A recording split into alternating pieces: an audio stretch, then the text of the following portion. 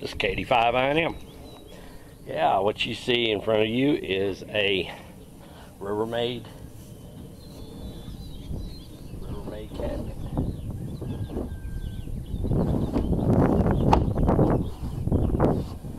This is going to be our new storage cabinet.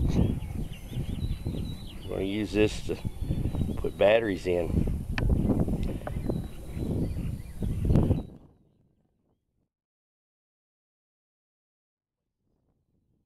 But yeah, I picked this up. The other day. I just happened to be driving through a neighborhood in a town nearby and saw this up in a man's yard for $40. I couldn't pass it up. It was $40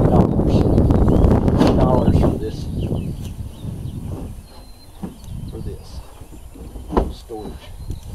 It'll have to be refastened together. It came apart. We took it apart, but we got it back together for right now. But we'll lock it, and it'll be perfect storage for.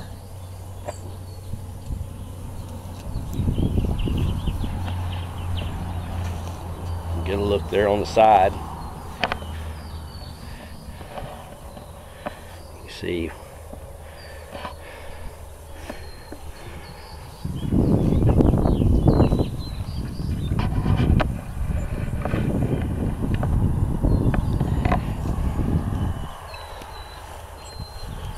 Tell that I'm 6'1", and I'm able to stand inside of it.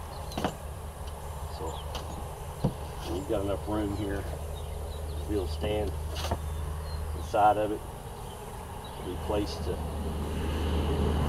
batteries, lock everything up, keep it out of the weather.